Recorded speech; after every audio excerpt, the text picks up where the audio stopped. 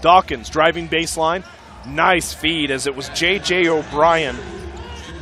Dawkins thought about the three again instead. This time comes back to O'Brien. O'Brien working on Peter Jock. And O'Brien with an impressive looking move as he went baseline for a entertaining final 12 minutes here in Prescott Valley. O'Brien working on Shaquille Harrison, and that's just that is uncharacteristic.